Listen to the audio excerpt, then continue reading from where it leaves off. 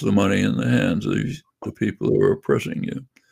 That's essentially the Republican Party, carried to a caricature by Trump. I have to give him credit for that. A lot of what was pretty clear, but maybe latent, became transparent under Trump. Yeah, I don't want to belabor the Trump point, but looking at it from Canada,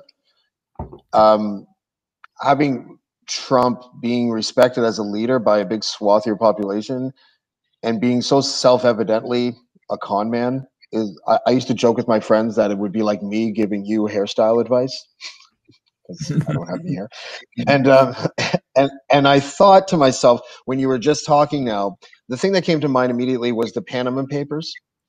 And I'm wondering, like when you were talking about tax shelters, how complicit, I think I know the answer, but I'd like to hear what your thoughts are. How complicit is the media when you talk about, the Panama Papers was like a big story and then it just disappeared. It's like it never happened. I never hear anything about it anymore. Isn't that almost evidence of a complicitness or like a collusion between media, corporation, and government?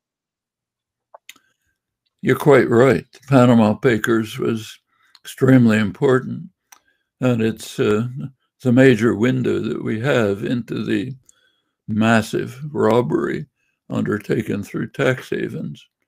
And you're right that it's the major window, incidentally, because Congress is unwilling to use its subpoena power to get the true facts. Same with legislatures elsewhere.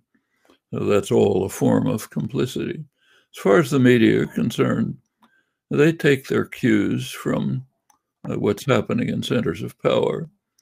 In fact, there's a slogan in the media which is not meant to be derogatory, which says the major task of the media is to report what's going on within the Beltway. The Beltway in Washington is where the centers of power are. The executive, Congress, Pentagon, that's the Beltway. So we report that. Something's outside, that's not really news, that's bias. As long as we report what's in the Beltway, it's not bias, it's objective. You learn that in journalism school. It's kind of built into the system. So yes, it's a kind of complicity, but it's built in institutionally. And of course, there's more than that. If you look at the nature of the major media, what are they after all? They're huge corporations. Like other corporations, they sell a product to a market. The market is other corporations. They live on advertising. The product they sell is you and me.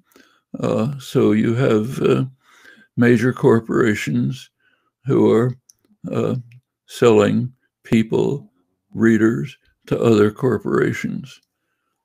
It's not hard to predict what's going to come out of a system like that.